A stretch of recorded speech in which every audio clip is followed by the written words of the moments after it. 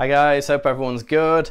Just an update again. This is my self-shaped board number 4, and I've just finished sanding it, so I thought I'd have a bit of a look over and a review to show everyone before I wax it up and hopefully get to have a surf next week, because we're just dropped from level 4 to level 3 next week, so surfing possibly back on the cards hopefully. So hopefully we see some waves. In the background I'm just gonna leave a little bit of eye candy. This is my friend and fantastic local artist Mark Waddleton.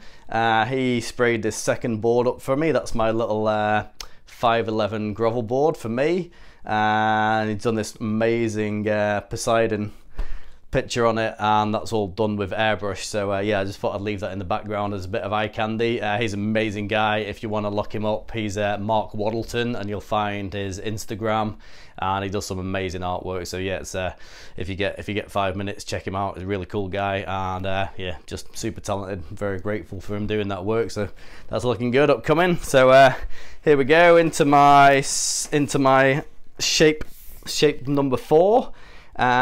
This one is a dedicated single fin, and the intention behind the design was to try and make a dedicated single fin that would still work in a fairly average wave. So the design elements were, I intended on keeping it at the longer end of what I would class as still a short board or shorter board. So the length ended up 6'5", and then width wise I didn't want to get super wide, but it was all about trying to keep some glide and cruisiness and smaller wave ability whilst narrow enough to still work as a single fin, because I really don't think a big fat wide tail and a single fin is really a good combination. So yeah, 6'5", 21 3/8, so like 21.5 near enough, and then it's kind of like 2 3/4, 2 7/8 in thickness.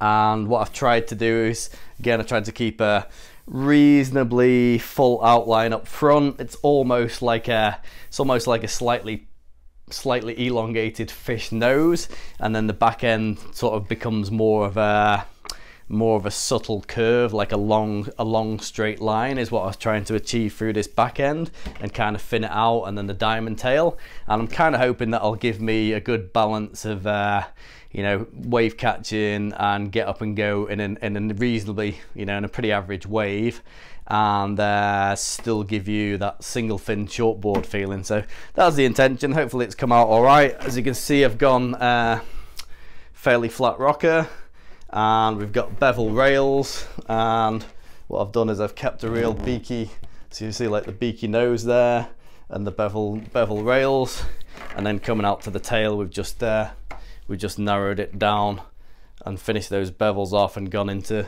a diamond basically.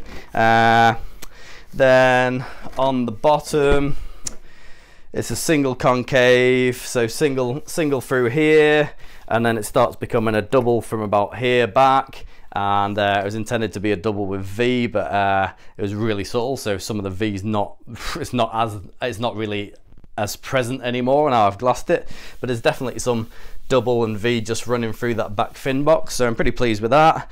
I just did a spray myself, just a spray on the blank. Decided to do the English flag, obviously being English. Some people were like, oh, you're selling that board, like it's got the English flag on it. It's like, nah, it's all right, it's for me, I'm English. so yeah, kind of funny. And then I quite like the idea of the phoenix as well, so I managed to find a little phoenix stencil and just stencil that on, so kind of hoping it looks all right. It's a bit different, but yeah, it's quite nice to do something different. Yeah, so it's come out pretty well. The glassing went pretty good this time.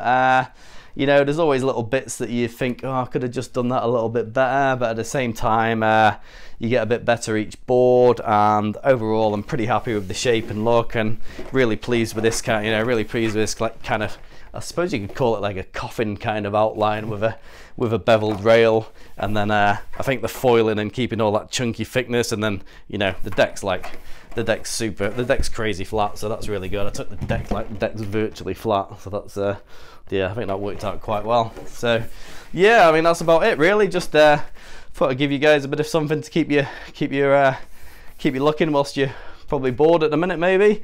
Yeah, then I've got the some more shapes coming up, but they're going to be a wee while before I get to glass them. I've got that shortboard, the little wingtail shortboard, I've got a longboard going, and I've got the 710 to glass. So hopefully over the next sort of 8 weeks or something, there might be some new boards trickling in that I've shaped myself. And when Tommy Dalton gets back to work, I've already got that Lost Hydra pre-ordered, so back to we'll also have a review on the Lost Hydra for you, so back to a normal shapers board. So yeah, that's about it. Thanks guys, hope you're keeping well, and thanks for everybody that's been kind and positive and enthusiastic and encouraging with the shaping, and all the people that have been talking to me online, and yeah, been helping a few people out with board choices and stuff. So yeah, good to talk to you guys, and thanks for all your positive feedback and support, much appreciated. And I don't usually say it, I always forget to say please like and subscribe if you do. Yeah, all right, cheers guys, see ya.